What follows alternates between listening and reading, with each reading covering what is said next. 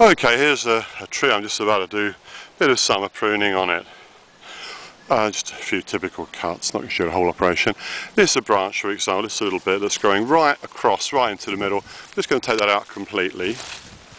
And here's another one. It's a bit too much growth there. I'm just cutting these new growths. This is 2009 wood. I'm just cutting those back to short bits. Okay, about just above the basal, 5 leaves. Cut back to about 5 leaves. Okay. Those should hopefully produce fruit spurs. And here's a bit of overcrowding. I'm going to cut that out. Here the tree's growing taller than I want it to. Okay, you can see that's as high as I can reach. That's the maximum reach. I'm 6 foot tall, that's the maximum I can reach. It's a bit high. Here's where the wood was pruned to last year. There's the 2008 wood. There's a join with the 2009 wood. And what I'm going to do, I'm going to concentrate on this. You can see this carefully. I'm just making a cut directly above a fruit bud. Alright, you can see I've cut back the wood. I've allowed more light down into the tree, but I haven't removed a single fruit bud. I'm going to make a similar cut just here. Okay, you can see what I've done.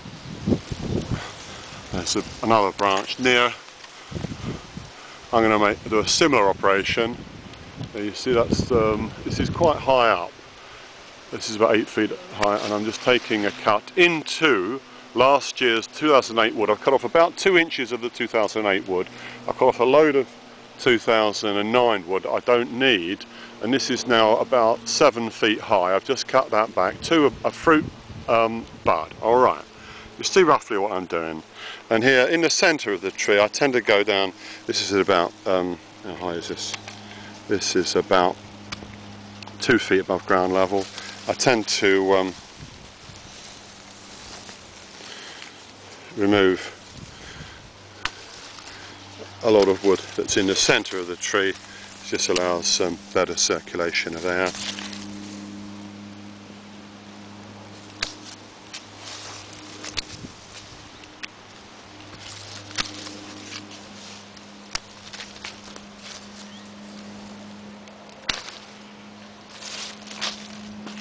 Sometimes you may need to remove bits which have got apples on them.